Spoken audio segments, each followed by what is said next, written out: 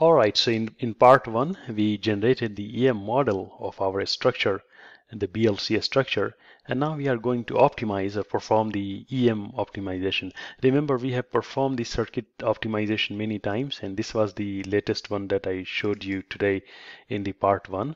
And what I will do is I will just go here and say file save as, and I will rename it, and I will say it say for example EM optim.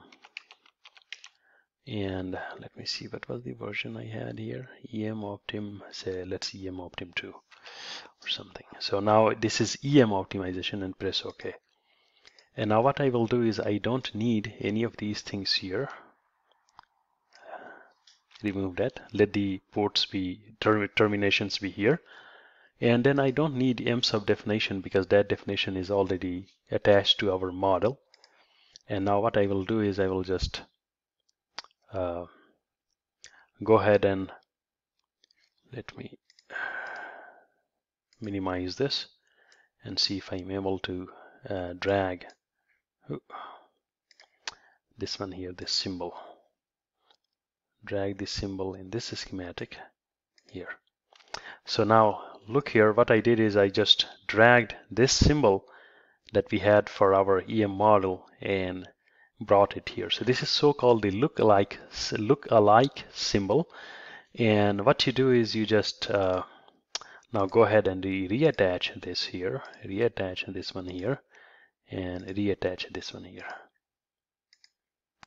Now if you look here, these values are the values that we entered in that layout window, if you recall.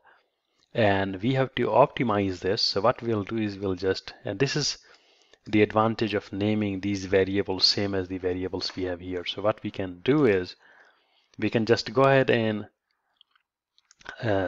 click the these variables and set them to be optimizable, like tune and optimize as we have done before. But what we'll do is that we already have defined the optimization variable here, so we'll just go ahead and change it to WH. This one will be LH, this will be WB, this will be LV. So now what will happen is that when you are going to simulate this structure, it will come here and try to find, okay, what is the value of WH? It will say, okay, WH. And where is that WH defined? It is here. And that is, remember, all these variables are optimizable as well. So what we are going to do now, first click here.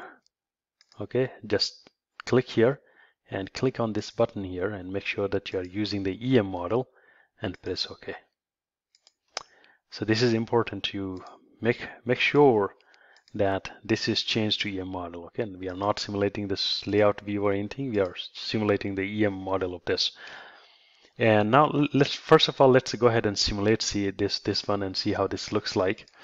So let's go ahead and simulate this structure and see how this results looks like. It should be very similar to almost the same what we got earlier, because that's the structure we are simulating. So Control A, Control C, close this one, and let's go ahead and copy and paste. Okay, so it's the same result that we got in the EM, right? And that, sorry, what did I do? Escape, save. So this is the same result that, of course, it should be, because we are simulating. We have not changed any of these values. And now what we will do is we will optimize it like any other structure. Any other structure. So now here, it is much more convenient, especially in the EM optimization, to simulate it as single frequency first and see how it looks like. And otherwise, we can always force it to change it to linearly and simulate it from 1.4 or optimize it from 1.4 to 1.6. Now, this process is going to take much longer. And first of all, maybe I will try this with the random, because random is faster. Press OK. And let it, the range of these variables be the same. So if you remember what I mean is, you go here, simulation variables setup, and in optimization you can assign the range of value over which these variables can vary during the optimization. So this is how optimization works basically. it try to change these variables and see if how close these goals are met.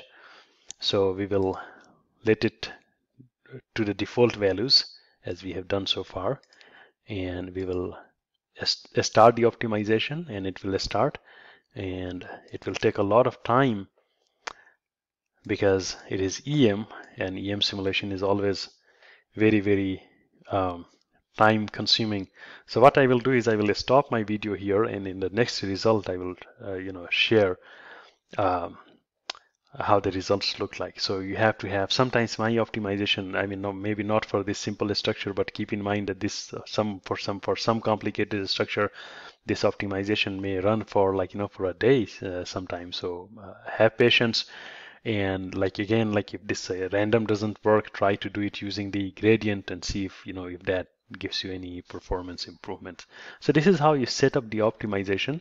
And in the next video, I will show you result of my effort of this EM optimization. I hope this video was useful. We'll meet again in a bit.